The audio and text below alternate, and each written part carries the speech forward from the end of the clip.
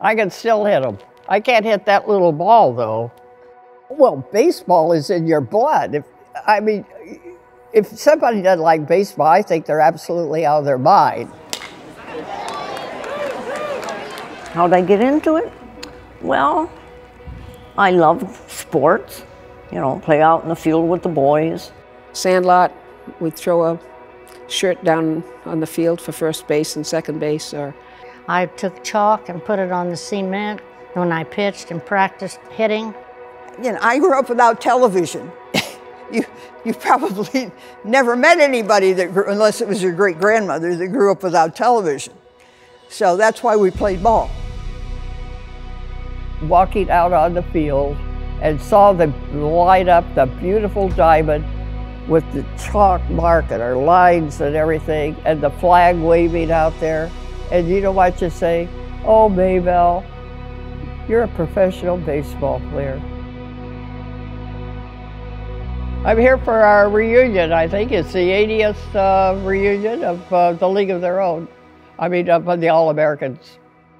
It is the 80th anniversary of the All-American Women's Baseball League, and it's great to be here to celebrate with them this milestone. They're very inspirational. They all have wonderful stories, and that still after 80 years, them continuing to come together as much as they can to share their stories and be together. It's really amazing.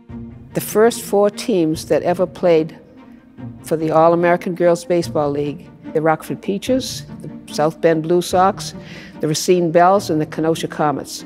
The Kenosha Comets were part of the All-American Girls Professional Baseball League.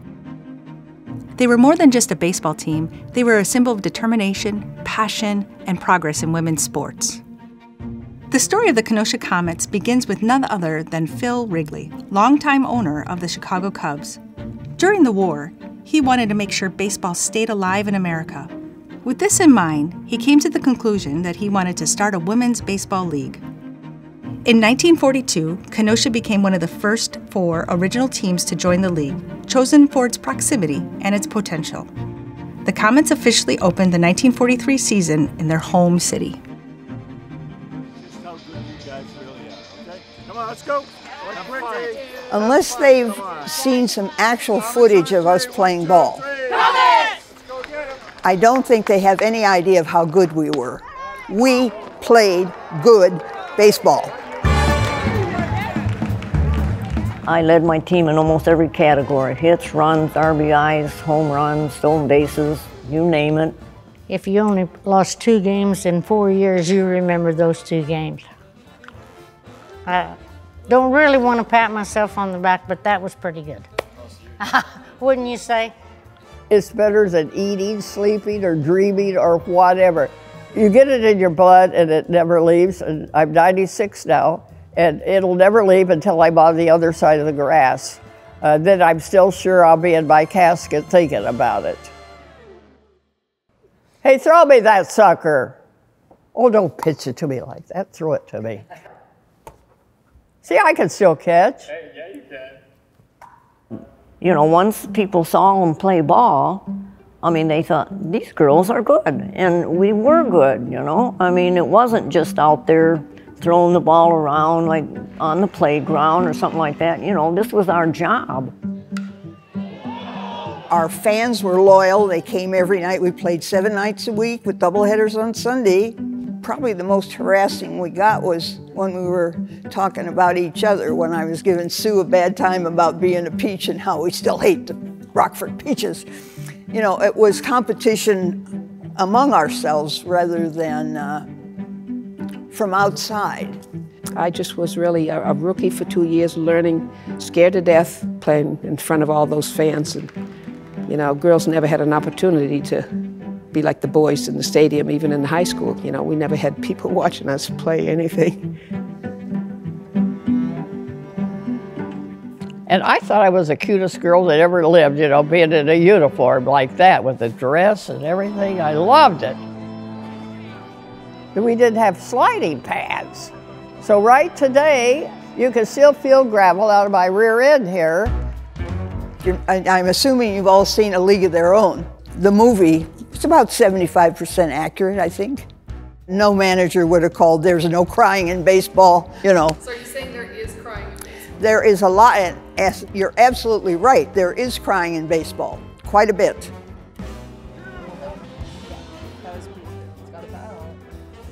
Oh, my biggest advice is for ball players, women ball players, or women athletes in general, is follow your passion. Give it everything you've got. Go for it, in other words. Do what feels natural. If you have athletic ability, then use it. About 4 or 5 years ago, the All-Americans created a subsidiary. We named it American Girls Baseball. And the whole idea of that was to promote girls and women's baseball in this country, which was being neglected. And I think one of the things that got me going on it, we had a players meeting, and a few of the people in the players meeting said, "Sue, they're not doing anything." And then I came back home and I found this little girl playing Little League, and she was going to be promoted to softball the next year. She said, "Sue, I don't like softball and they're going to make me play it." And I thought, this is wrong, because that was me 80 years ago. All the sports that we have now came from our League of Our Own movie. It got girls interested in sports, but yeah, we never had a professional women's baseball team. Figure that one out. The point is that women and there are 29 countries that have professional baseball, but the United States has it, but no one knows about it, and we certainly don't have a league. I would love to see another professional baseball team for the ladies. I mean, I think all of us in our league are hopeful for future women's baseball teams. We would love to see it. It'll never be another league of their own like ours, but there should be a league. Thank you to everyone for welcoming us here. It's been wonderful to get to play in a historic city, a historic town. Yes. But a huge thank you goes out to all of you for just paving the way for us. So we have a little gift just to say thank you from all of us at USA Baseball who are here because of you all. So thank you. We support you. Thank you. Thanks for all you do. The All-American Girls Professional Baseball League 80th reunion held in Kenosha was an extraordinary event that truly showcased the rich history of women's baseball. Getting a chance to come back to historic Simmons Field for a game versus USA Women's Team and the Women's League was an amazing sight to see. Simmons Field is a very special place in Kenosha. Located not far from our beautiful lakefront, Simmons Field has been a pillar in baseball for the community for many years. It was an honor for Kenosha, the proud home of the Kenosha Comets, to host this momentous occasion. We wanted to ensure Kenosha never forgets its deep history in women's sports. To honor this, Kenosha County has officially proclaimed August 3rd through the 5th, 2023 as Kenosha Comets and the All-American Girls Professional Baseball League Days. Women's baseball players who are here in attendance today as we celebrate the AAGPBL reunion here at historic Simmons Field.